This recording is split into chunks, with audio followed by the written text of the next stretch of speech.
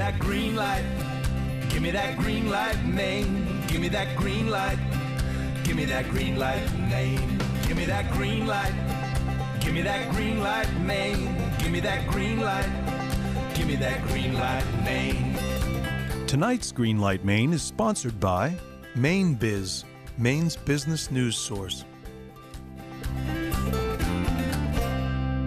Good evening. Welcome to Greenlight Maine. I'm your host, Julene Gervais.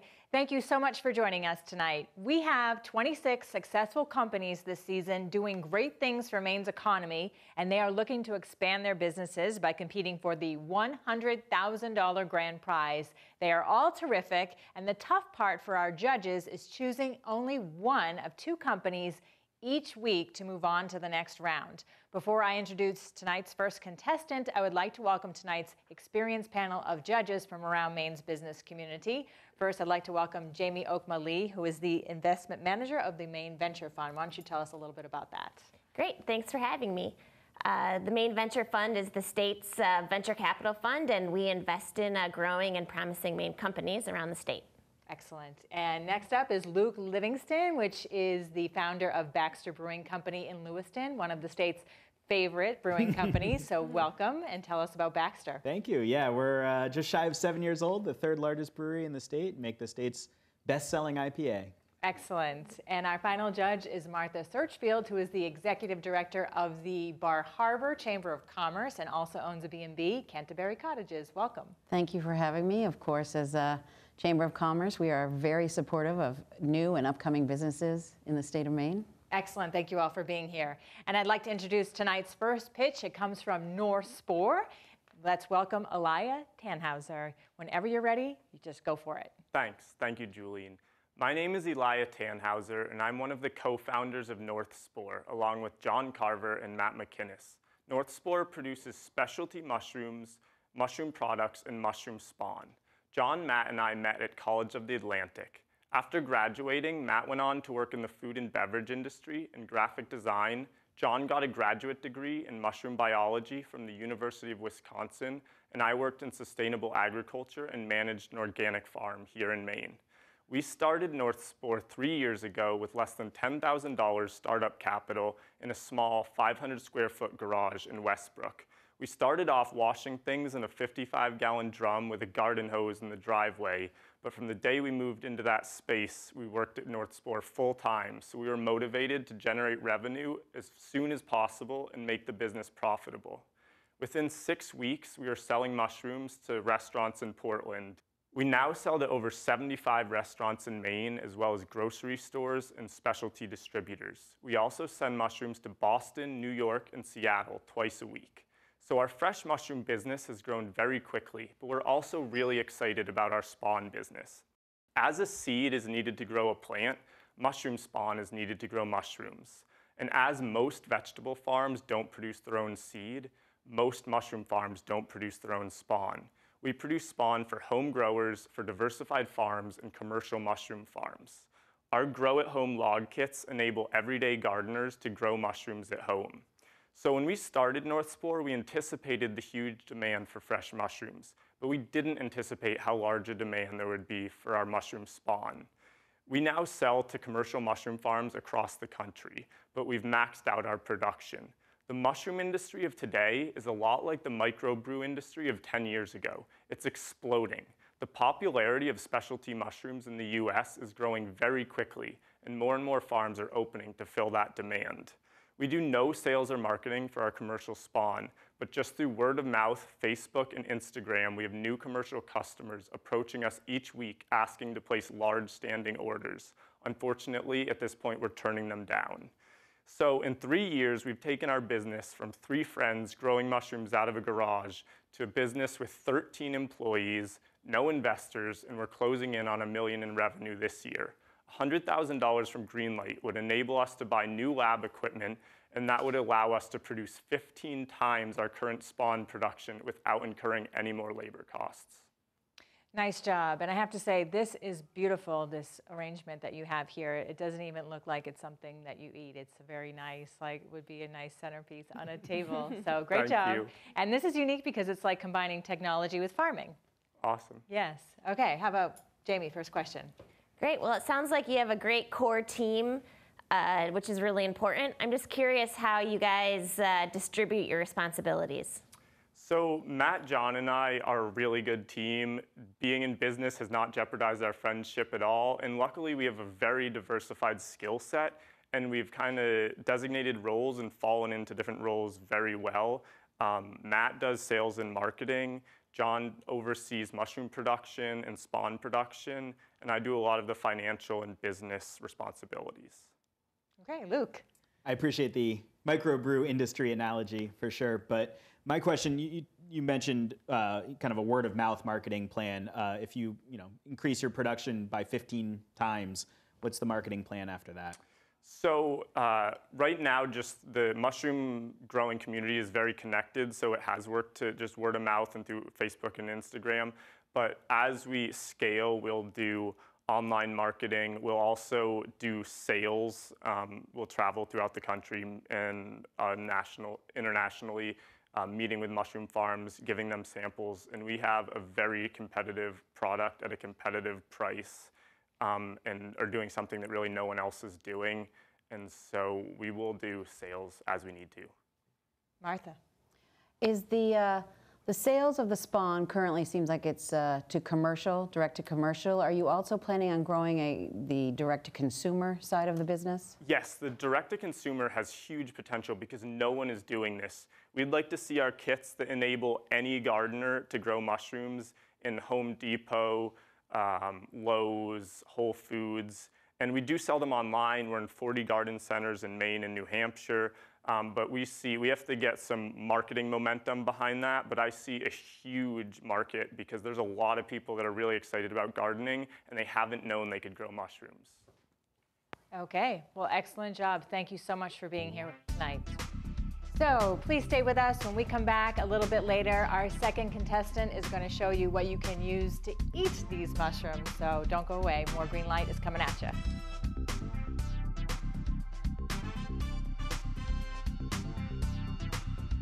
Greenlight Maine would like to thank the Maine Department of Economic and Community Development, the Maine DECD, helping businesses and communities prosper. For almost 25 years, Maine Biz has been providing business news, information, and analysis for business owners and C-level executives in Maine. From Fort Kent to Kittery, Maine Biz serves the decision makers of Maine across multiple channels, including its flagship print digital publication, website, events, daily report, real estate insider, and weekly newsletter. Let Maine Biz help your business succeed. Inform, engage, connect. Are you trying to increase sales?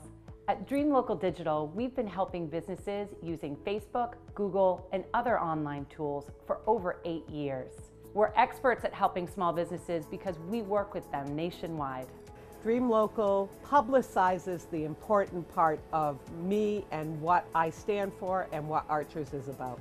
We'd love to help you grow your business as well. Give us a call today.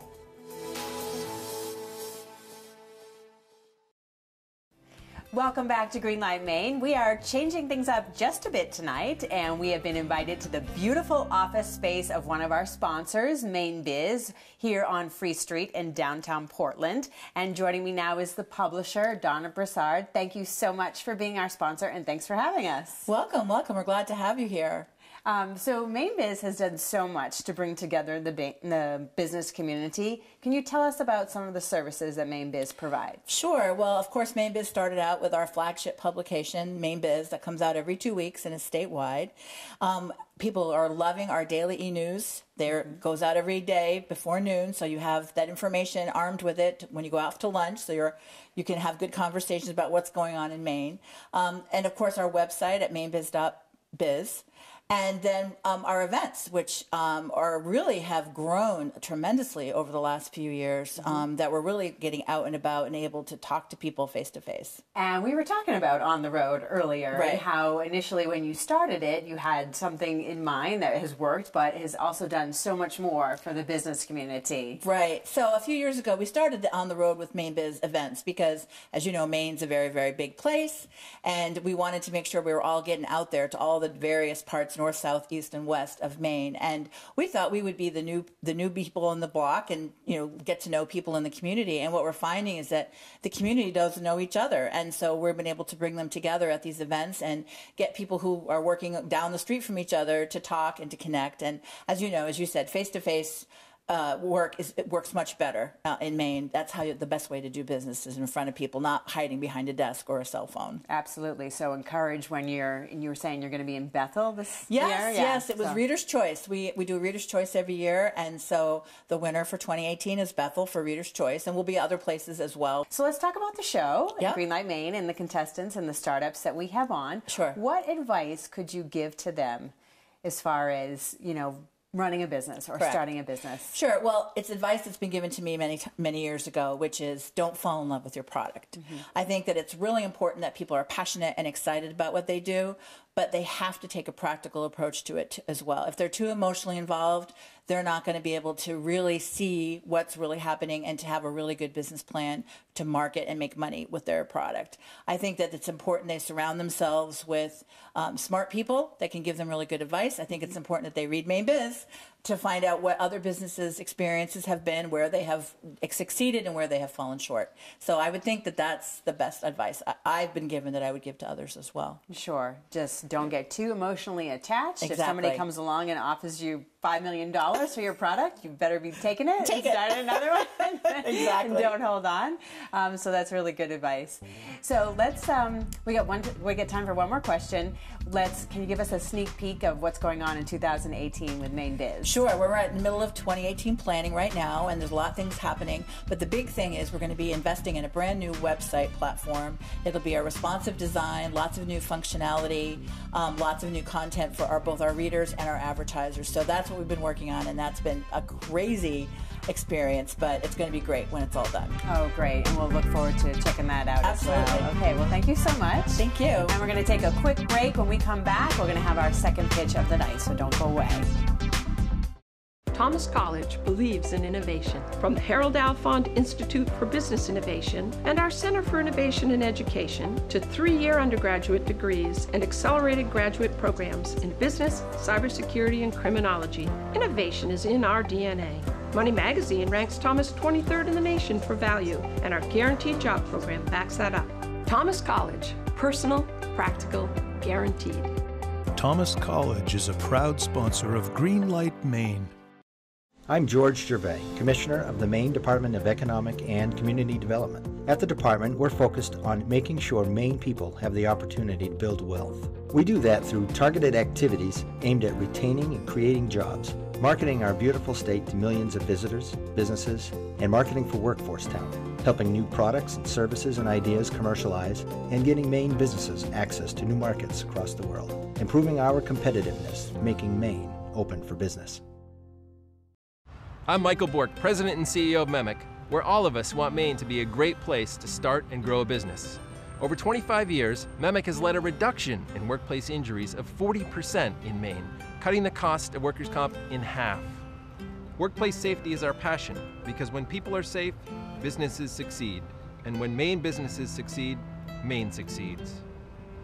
MEMIC, proud sponsor of Greenlight Maine, growing Maine one dream at a time. For more information about the presenters and panelists on all the Greenlight Maine shows, visit greenlightmaine.com. Welcome back to Greenlight Maine. We just learned about the mushroom industry in Maine, and now our second pitch is from a company that has a new and improved way to eat those mushrooms. I'd like to welcome David Muse and Rachel Rodriguez from Certine. Take it away. Thank you. Again, I'm Rachel Rodriguez. This is David Muse. We're the creators of Certine fine ceramic flatware. And like many Mainers, we care deeply about our food and how we interact with it. We've created a product that is the best way to interact with food. It is an absolute first-of-its-kind product in the market, and we have a patent pending. It's made from an advanced structural ceramic material, which is important to note. And we launched this minimum viable product about a year ago, and we had 2 goals. The first was to canvass the marketplace for a successful business model and get feedback. We also wanted to generate sales and prove concept. We've been very successful in doing both. We currently sell globally online. We sell in specialty kitchen retail stores, and we've demoed our product for Williams-Sonoma, who we hope will be an eventual customer. We've also reached a really broad audience with television appearances on ABC News. We've been in the Press Herald, we've been on AAA Magazine, and quite a few others. Our research showed that we need some more patterns and some more designs, some more weights. That's going to take some investment. We need to expand our reach globally because we've had sales already in overseas markets. Our research also showed some secondary and tertiary places for this product that we didn't know existed. Chefs being a big one. They came to us and they wanted a spoon made out of our material, and we were able to make that. We've already got a distributor. They've completely sold out of our first run, and they've already asked for an expansion in that product line, which is really exciting. We've also heard from the healthcare community. We spoke to people undergoing chemotherapy treatments, those with metal allergies and those suffering from arthritis, and they've been looking for an alternative to steel, and they found that alternative in Certine. The question is, where are we now? And I think we're in that perfect sweet spot. We are a Maine-based business that is self-funded and bootstrapped through prototyping and proof of concept. We've generated sales. We have a year's worth of market research under our belt. We know what we need to do to grow quickly, and we know how to do it. And we're ready to do that. We would use this money to expand our global reach, to engage the healthcare community, and expand our product line. We just need a green light. Great job. Thanks. I just have a quick question. Are there any chefs in Maine using your flatware? Yeah, so Emile from Sir Lee, which is a very popular spot on Free Street, you should check out if you haven't. Ilma Lopez, who's an amazing pastry chef and has, I don't even know how many restaurants now in Portland area. Yeah. And then David Levi from Vinland also has one of our spoons. So we're really, we're excited about that support. Excellent. Yeah. Okay, Jamie, first question. Great. Tell me, obviously you have to sell this product, so how much more expensive is it than buying a normal set of cutlery? So Crate and Barrel is a great gauge because they carry the most flatware in a retail store of any other. They have single piece settings go anywhere from $18.95 to $89.95. The bulk of their product category is in the $29 to $49 market. Ours retails at $39.95. So I'd say we're on the lower end of the premium market. Luke. Certainly not going to argue that it makes the food taste better, but you're talking about an enormous paradigm shift away from every household in the country with steel cutlery. How are you going to do that?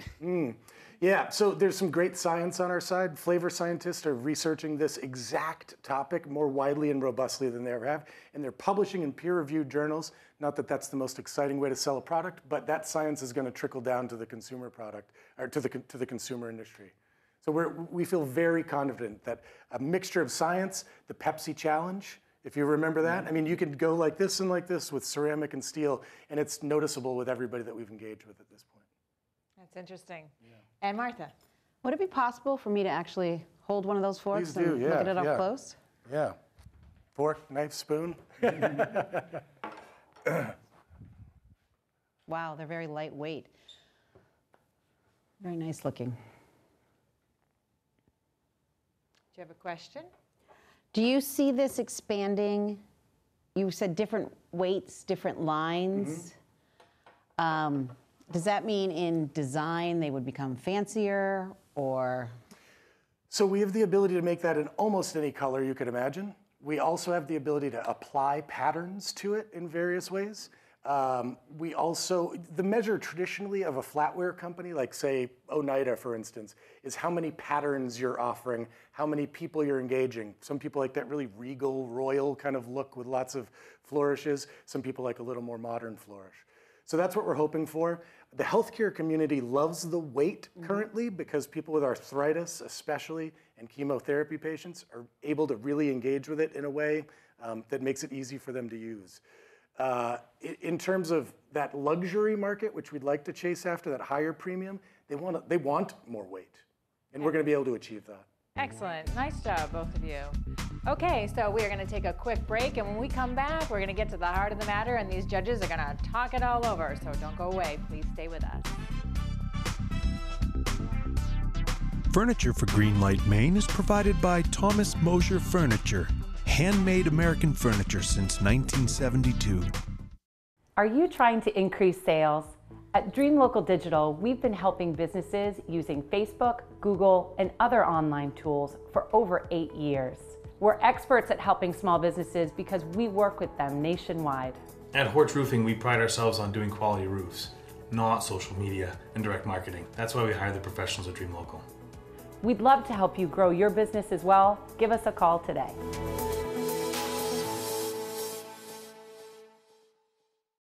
In 1972, Tom Moser committed his life's work to craft, and 4 decades later employs 70 fine craftsmen and women in our shop in Auburn, Maine. With showrooms and customers from coast to coast and numerous awards and accolades, Tom has firmly established himself as an entrepreneurial tour de force and has proven that a life doing what you love is indeed possible.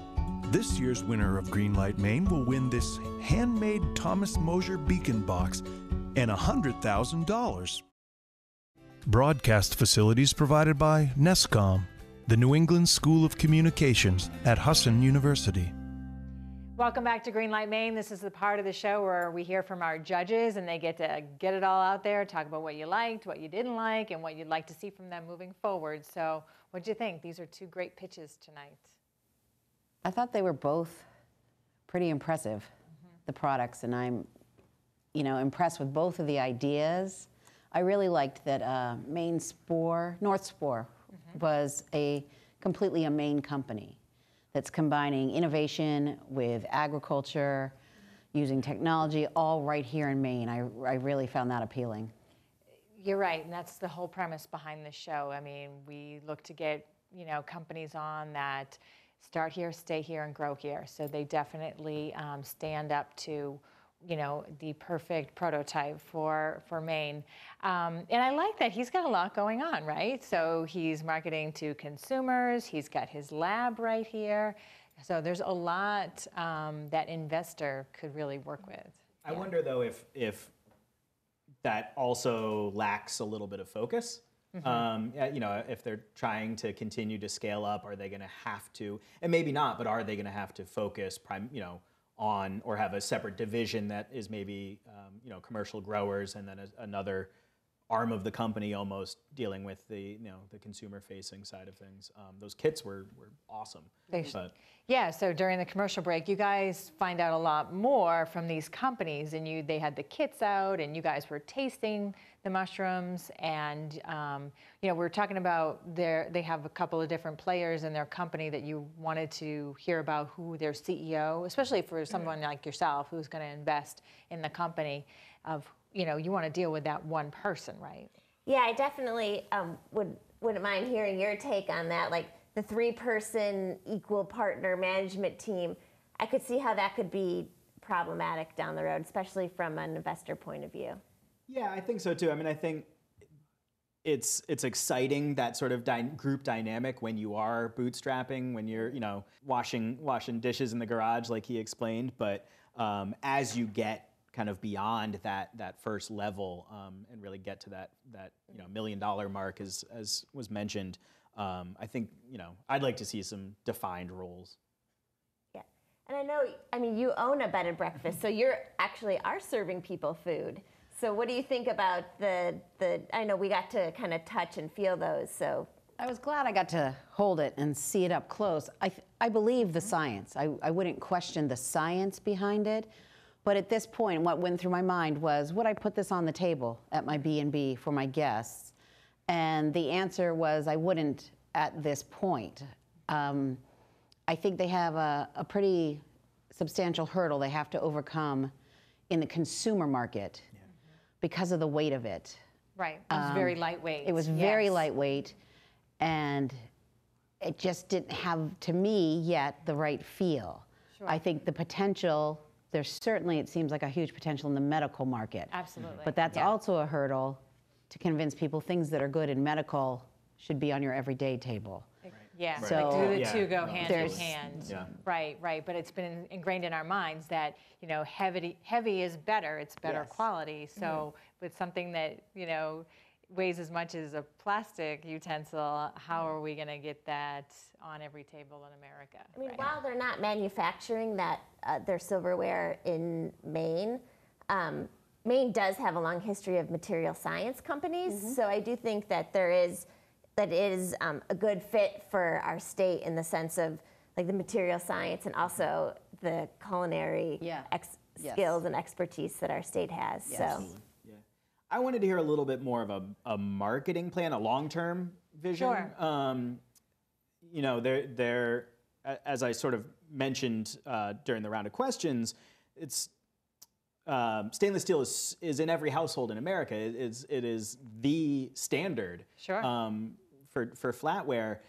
You can't go door to door across the country anymore. Right. So, and they talk so much about about physical demonstrations, product demonstrations. It's a pretty finite resource. So how Right. How are you going to reach the broader audience? Right. So if they make them it of the science. It is definitely different, not what we're used to doing, Right. but it's not unlike drinking good beer out of a Touche. can. Touche. So Yeah. it can work. Yeah. Great discussion, all of you. Thank you so much. We got to take a quick break, but when we come back, we're going to find out who gets the green light. So please stay with us. We'll be right back.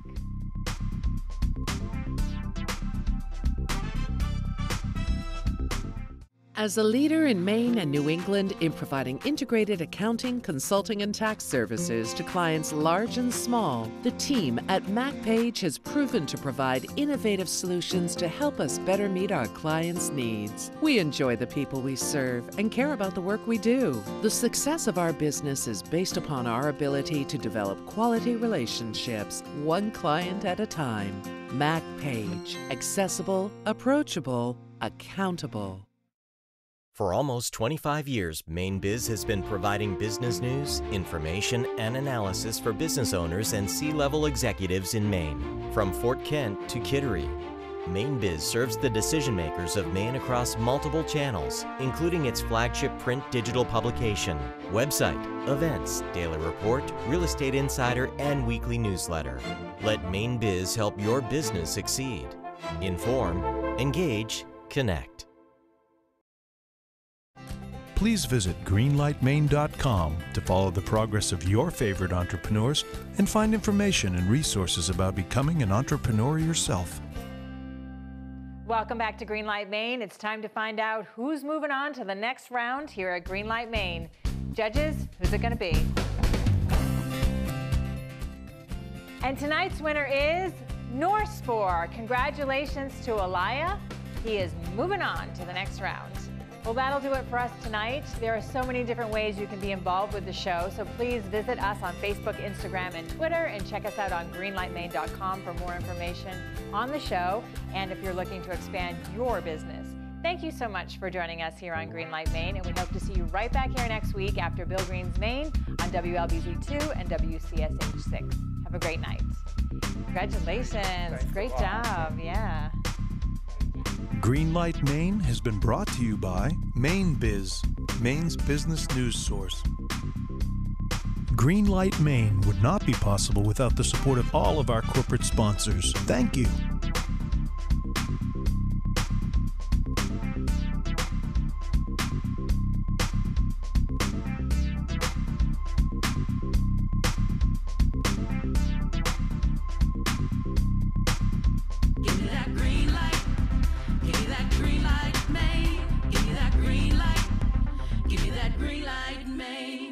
Greenlight Maine has been a paid-for presentation by the Portland Media Group.